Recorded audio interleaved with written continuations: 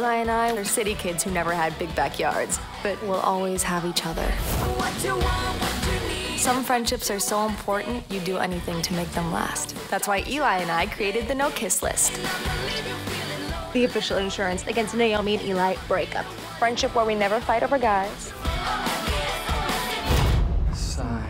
Gabriel so belongs in the no-kiss list.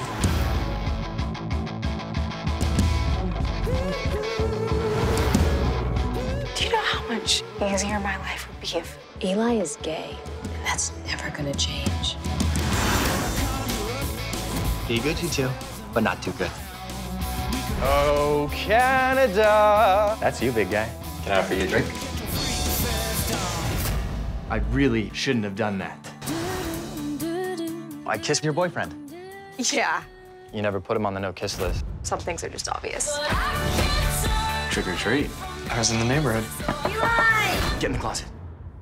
I'm sorry. I am so flattered you put my needs over the needs of my boyfriend. Well, I think it's safe to say he's not your boyfriend anymore.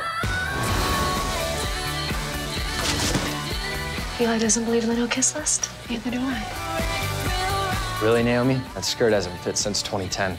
Hater! Fighting with Eli is so exhausting.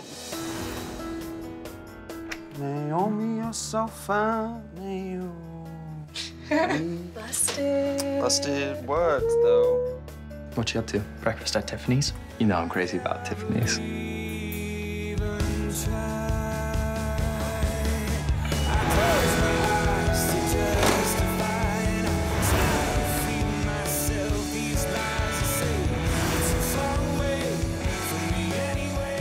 I know you think all this crap with Eli is like the worst thing to ever happen.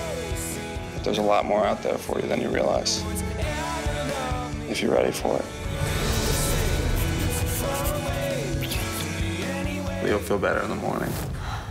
Actually, no, that's not true. You're gonna feel worse. You can't I can't predict. to I'm me. not a doctor. I'm a doorman.